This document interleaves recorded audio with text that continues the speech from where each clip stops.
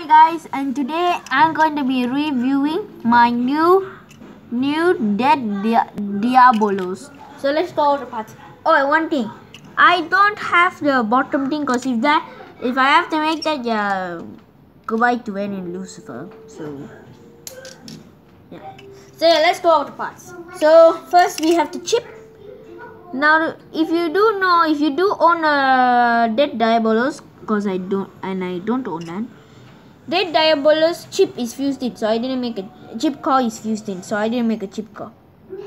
I tried my best to make that Diabolos because I didn't really know what he looked like, but I just made it like that. Then we have the base, Death. Now you do know that Dead Diabolos has the purple stuff, some type of purple teeth on it. So I put these two things, I fixed these two on and fixed these two, and then boom, you got these two teeth. And it also has like something on it like this, so I just put that. And it has three things on the sides, so I put 1 2 3 1 2 3.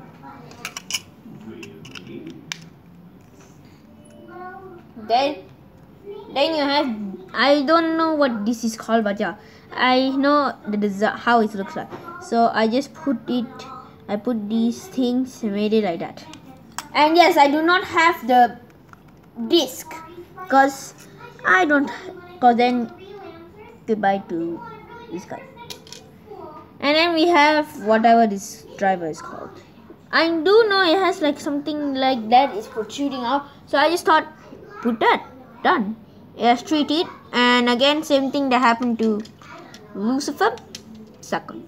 So yeah, let's fix that on. Okay. Boom. And then, so yeah, let's spin that again. That's what he looks like.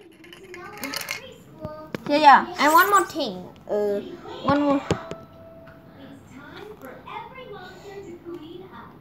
I don't know one more thing, but yeah, it does not have a lot of stamina, but it does attack good. So yeah, bye guys.